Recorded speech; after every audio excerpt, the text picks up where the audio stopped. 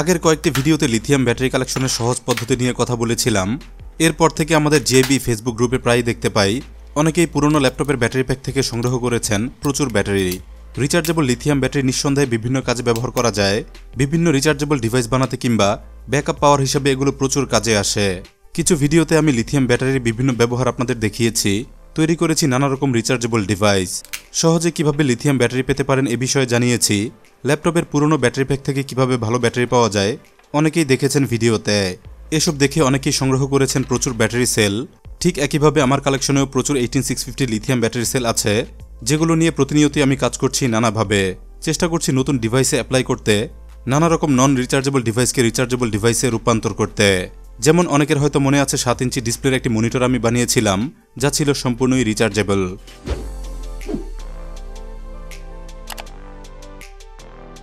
নানা কাজে ব্যবহারের পর কিছু ব্যাটারি আমাদের অনেকেরই বেঁচে যায়। এজন্য আজকের ভিডিওতে বেঁচে যাওয়া কিংবা পড়ে থাকা ব্যাটারি দিয়ে করব ছোট্ট একটি প্রজেক্ট। এরকম পাওয়ার ব্যাংক কেস অনেকেই হয়তো মার্কেট বা অনলাইনে দেখেছেন, যেগুলোর ভেতরে 18650 মডেলের লিথিয়াম ব্যাটারি বসালেই তৈরি হয়ে যায় ব্যবহারযোগ্য পাওয়ার ব্যাংক। এরকম কেস দিয়ে কাস্টম মেড পাওয়ার ব্যাংক বাস্তবে কতটা কাজের হয় আজ দেখব। চলুন তৈরির আগে সংক্ষেপে জানব কেসটির বিভিন্ন বিষয়ে। প্রথমত, এই পাওয়ার ব্যাংক কেসটি আমি কিনেছিলাম দারাজ থেকে। গত নভেম্বরে দারাজের 11/11 ক্যাম্পেইন থেকে ডিসকাউন্টে এটা পেয়েছিলাম 232 টাকায়। সম্প্রতি আবারও দাম চেক করেছিলাম, দেখলাম এটা এখন বিক্রি হচ্ছে 280 টাকায়। একটি ডিআইওয়াই পাওয়ার ব্যাংক কেস হিসেবে এটার দাম আমার কাছে একটু বেশি মনে হয়েছে, তবে কেসটির ডিজাইন, বিল্ড ম্যাটেরিয়াল এসব আমার কাছে বেশ ভালোই মনে হয়েছে। বিশেষ করে বেশ ভালো ফিনিশিং দিয়ে এই কেস দিয়ে পাওয়ার ব্যাংক বানালে সহজে কেউ ধরতে পারবে না এটা কাস্টম মেড। কেসটির পুরোটাই প্লাস্টিক বিল্ড, তবে এটার ফ্রন্ট পার্ট প্লেন না করে দেয়া হয়েছে এক জাতীয় স্ট্রাইপ টেক্সচার। প্লেন না থাকায় এই অংশে হাতের ছাপ পড়ে না, এটা ভালো বিষয়। আর সাথে আপনারা দেখতে পাচ্ছেন কতটা ক্লিন বিল্ড এটার ফ্রন্ট কেস। এরপর একই প্লাস্টিক উপাদানে তৈরি হয়েছে এটার ব্যাক পার্ট। ব্যাক সাইড সম্পূর্ণ প্লেন হলেও দেখে মনে হয়নি সহজে এতে স্ক্র্যাচ পড়বে। এসব মিলে সম্পূর্ণ কেসটির প্লাস্টিক উপাদান আমার কাছে বেশ ভালোই মনে হয়েছে। ব্যাটারি বসানোর পর কেসের দুই পার্ট শক্তভাবে আটকাতে বেশ কিছু লক রয়েছে, এসব লকের কারণে পুনরায় খোলা হয়ে যায়, বেশ কষ্টকর। কেসটির আপার ফ্রন্টে দেখা যাচ্ছে একটি পাওয়ার সিম্বল। এখানে প্রেস করলে ভেতরে থাকা সার্কিটের বাটনে প্রেস হয়ে দেখা যায় ব্যাটারি লেভেল। ব্যাটারি ইনস্টল করে এসব আমরা অবশ্যই দেখব। তার আগে দেখব কেসটির ভেতরে কি থাকে। ছোট্ট এই পাওয়ার ব্যাংক কেসের সাথে বিল্ট ইন থাকে একটি পাওয়ার ব্যাংক সার্কিট। আর এই সার্কিট অ্যানালাইসিস করে দেখলাম কিছু মজার বিষয়। খুবই সিম্পল এই সার্কিটে মেইন ওয়ার্কিং কম্পোনেন্ট বলতে আছে একটি মাত্র ছোট্ট আইসি। TP4366E নম্বরের এই আইসি লিথিয়াম ব্যাটারি থেকে 5 ভোল্টে ভোল্টেজ বুস্ট করতে পারে। আউটপুট দিতে পারে প্রায় 1 অ্যাম্পিয়ারের মতো, প্রায় 5 থেকে 7 ওয়াট পর্যন্ত। একই সাথে এটা ব্যাটারি চার্জ করতে পারে, চার্জিং রেটও প্রায় 1 অ্যাম্পিয়ারের মতো। মাল্টিফাংশনাল এই আইসিটিতে আছে ব্যাটারি প্রোটেকশন, সাথে শর্ট সার্কিট প্রোটেকশন। একই সাথে এটা দেখাতে পারে ব্যাটারি লেভেল। 4টি ইন্ডিকেটর এলইডির মাধ্যমে যথাক্রমে 25, 50, 75 এবং 100% 4 লেভেলে দেখাতে পারে ব্যাটারি চার্জ স্ট্যাটাস। সব মিলে দারুণ কাজের এই একটি মাত্র আইসি এতটাই ফাংশনাল, যার কারণে ছোট্ট এই সার্কিটে রয়েছে তিনটি ইউএসবি আউটপুট। আমরা দেখতে পাচ্ছি এটার সম্মুখভাগে 3টি ইউএসবি পোর্ট রয়েছে। অবশ্যই টেস্ট করে দেখব সবগুলো পোর্ট, তবে টেস্টের আগে জানবো এটার জন্য প্রিপেয়ার করা ব্যাটারি প্রসঙ্গে। ব্যাকআপ হিসেবে এতে অবশ্যই ব্যবহার করতে হয় 18650 মডেলের rechargeable lithium battery sell. Battery sell পুরনো বা নতুন যাই হোক, ভালো ব্যাকআপ পেতে ক্যাপাসিটি অবশ্যই একটু ভালো হতে হবে। টোটাল 3টি ব্যাটারি স্লট এই কেসে রয়েছে, আর ব্যাটারি ইনস্টলের সিস্টেম করা হয়েছে প্যারালাল কানেকশনে। অনেকের প্রশ্ন থাকবে কেমন ক্যাপাসিটি হবে কাস্টম মেড এই পাওয়ার ব্যাংকে। উত্তর হলো এটা নির্ভর করবে ব্যবহৃত ব্যাটারি ক্যাপাসিটি বুঝে।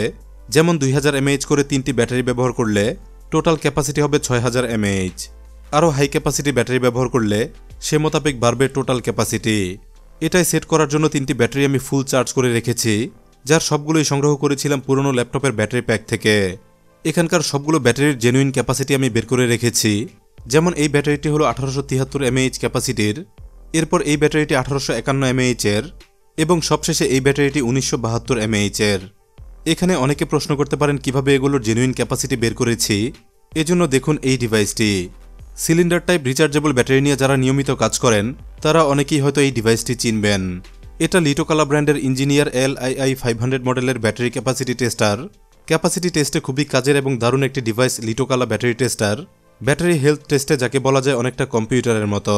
সিলিন্ডার টাইপ 4টি রিচার্জেবল ব্যাটারি একসাথে বসিয়ে এটার মাধ্যমে আলাদা মেজার করা যায়, বের করা যায় জেনুইন ক্যাপাসিটি, ইন্টারনাল রেজিস্ট্যান্স সহ ব্যাটারি হেলথের বিভিন্ন তথ্য। এটা দিয়ে মেজার করেই ব্যাটারিগুলোর ক্যাপাসিটি আমি বের করেছি। চমৎকার এই ডিভাইসটি নিয়ে ভবিষ্যতে ডিটেইল একটি ভিডিও বানাবো, তখন জানতে পারবেন কতটা কাজের এই ডিভাইস। চলুন এবার ব্যাটারি ইনস্টল করব পাওয়ার ব্যাংক কেসে। যেহেতু প্যারালাল কানেকশনে এটার ব্যাটারি সেটআপ করা হয়েছে, একটি মাত্র ব্যাটারি হলেই এটা অ্যাক্টিভ হয়ে যায়। ব্যাটারি বসানোর আগে কেসের অভ্যন্তরে সতর্কবার্তা দেখে নিতে হবে।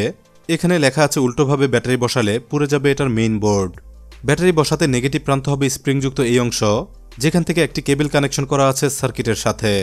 এরপর পজিটিভ প্রান্ত হবে এই অংশ, এটাও সরাসরি যুক্ত আছে সার্কিটের সাথে। এখন ব্যাটারি সেট করব। দেখুন একটি মাত্র ব্যাটারিতেই সার্কিটটি অন হয়ে গেছে। এরপর বাকি ব্যাটারি দুটি বসিয়ে নেব। হয়ে গেলে পূর্ণাঙ্গ সেটআপে দেখব কেমন কাজ করে custom made power bank.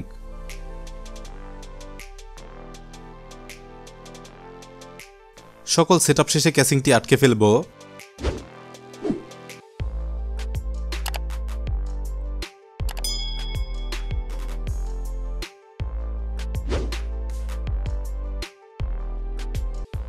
Complete হলে এখন পাওয়ার বাটনে প্রেস করতেই আমরা দেখতে পাচ্ছি পাওয়ার ব্যাংকটি আছে ফুল চার্জ অবস্থায়।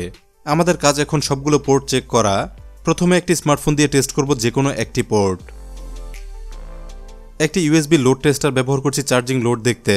টেস্টের আগে বলে রাখা ভালো, এটা অবশ্যই ফাস্ট চার্জিং পাওয়ার ব্যাংক হবে না।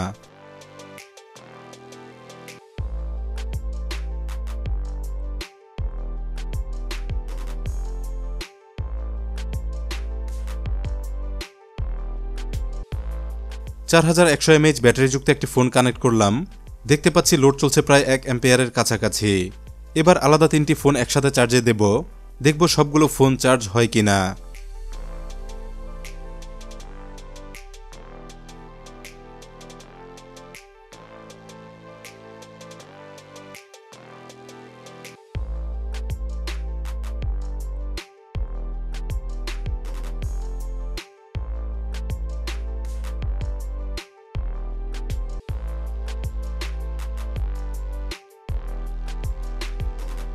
আমরা দেখতে পাচ্ছি 3টি স্মার্টফোনই একসাথে চার্জ হচ্ছে। বোঝা যাচ্ছে ইউএসবি পোর্টগুলো মোটামুটি ভালোই আউটপুট দিতে পারে। সবশেষে লোড বাড়িয়ে দেখব কতটা শক্তিশালী এটার সার্কিট। ম্যাক্সিমাম লোড টেস্টে সিরামিক লোড রেজিস্টর ব্যবহার করব ইউএসবি টেস্টারের সাথে।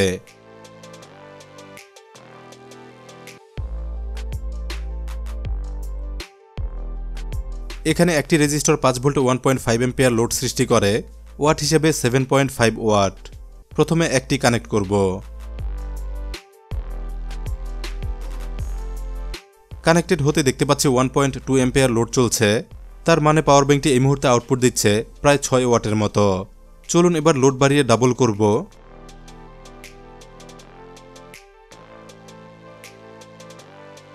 $7.5 ওয়াটের আরেকটি রেজিস্টর কানেক্ট করতেই দেখতে পাচ্ছি পাওয়ার ব্যাংকটি অফ হয়ে গেল।